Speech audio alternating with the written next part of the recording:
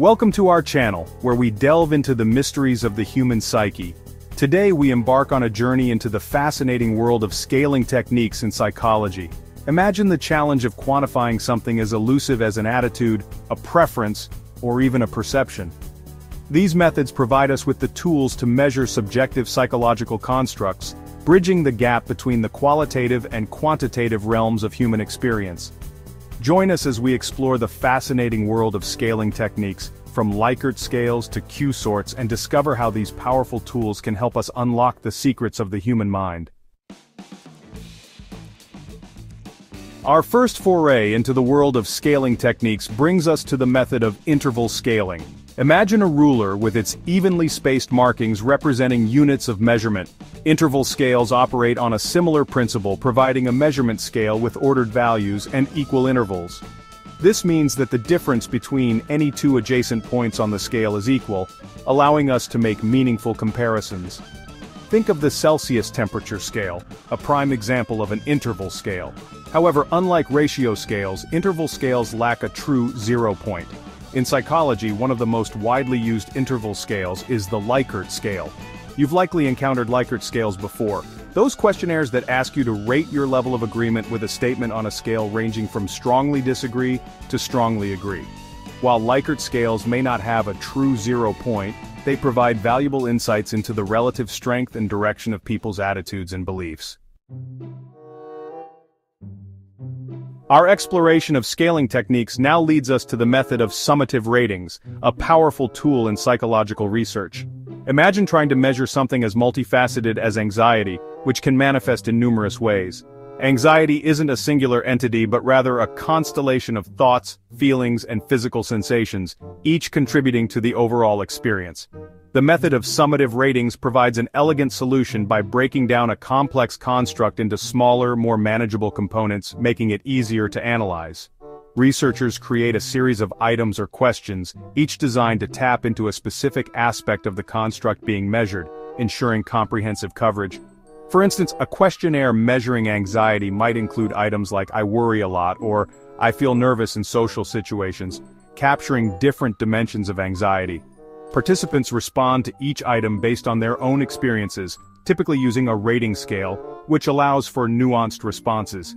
These individual item scores are then added together to create a total score, representing the individual's overall level of the characteristic or behavior being measured, providing a clear picture.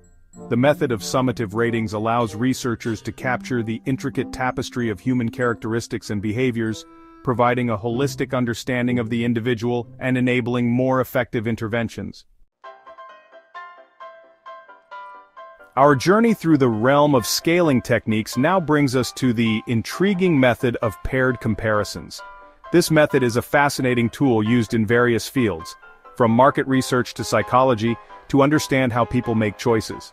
Life is replete with choices, often forcing us to make difficult decisions between two or more options. Whether it's choosing a product in a store or making a significant life decision, the process can be complex and nuanced. The method of paired comparisons provides a glimpse into the intricate workings of human decision-making by presenting individuals with pairs of items and asking them to choose their preferred option from each pair. This method simplifies the decision-making process by breaking it down into manageable comparisons. Imagine you're a market researcher tasked with determining consumer preferences for two popular brands of cola. Let's call them Brand A and Brand B. Your goal is to understand which brand is more favored by consumers and why. Using the method of paired comparisons, you would present participants with Brand A and Brand B and ask them to indicate which cola they prefer. This direct comparison helps to eliminate biases that might arise from other factors. By systematically comparing each brand to every other brand in the study, you can create a hierarchy of preferences. This hierarchy provides a clear picture of consumer choices and helps in making informed decisions. One of the advantages of the paired comparison method is that it allows for direct comparisons between two items, reducing the effects of extraneous variables that may affect preferences. This method is particularly useful in scenarios where subtle differences between options need to be highlighted.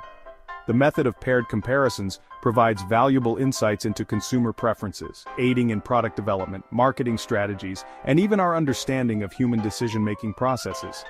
By leveraging this method, businesses can better cater to their customers' needs and preferences, ultimately leading to more successful products and services. Our exploration of scaling techniques continues with the method of successive categories. Imagine trying to measure something as subjective and multifaceted as stress. Stress isn't a one-size-fits-all experience, it manifests differently in each of us, ranging from mild tension to debilitating overwhelm. The method of successive categories provides a solution by presenting individuals with a set of ordered categories, each representing a different level of the characteristic being measured. Participants are then asked to choose the category that best represents their current state or experience. For instance, a researcher measuring stress might use categories such as not at all stressed, mildly stressed, moderately stressed, very stressed, and extremely stressed. Each category represents a progressively higher level of stress, allowing individuals to pinpoint their current position on the continuum of stress. Researchers must carefully consider the potential for unequal intervals when using the method of successive categories and interpret their findings accordingly. Our exploration of scaling techniques now leads us to the realm of ranking methods. From our favorite foods to our most cherished values, we constantly create internal hierarchies, ranking items and experiences based on their relative importance to us. Ranking methods provide a window into these internal hierarchies, allowing researchers to tap into the subjective preferences that shape our choices and behaviors. Imagine you're a researcher interested in understanding people's preferences for different types of fruit. Using a ranking method, you could present participants with a list of fruits, apples, bananas, oranges, strawberries, blueberries, and ask them to rank these fruits in order of preference. By analyzing the rankings provided by multiple participants, you can gain insights into the relative popularity of different fruits and identify any patterns or trends in fruit preferences. When used judiciously, ranking methods offer valuable insights into the subjective preferences that influence our choices and behaviors. Our journey through the world of scaling techniques now takes us to the fascinating realm of semantic differentials. How do we assign meaning to the world around us? What makes a concept like happiness evoke certain feelings and associations?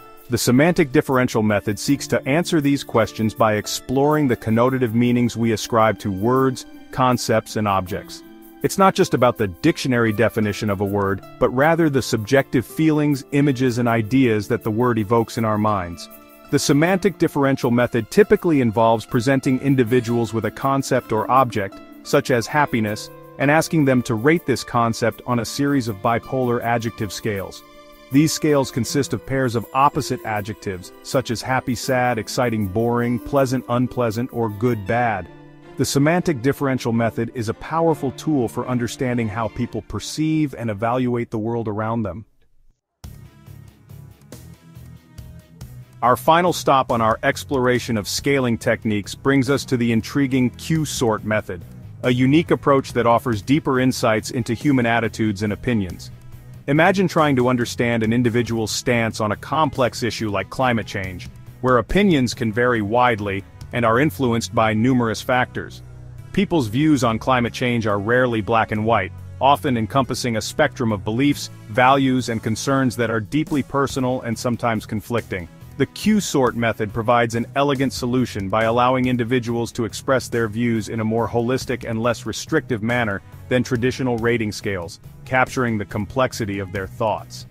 In a typical Q-sort study, participants are presented with a set of statements or items related to the topic of interest, which they must then evaluate.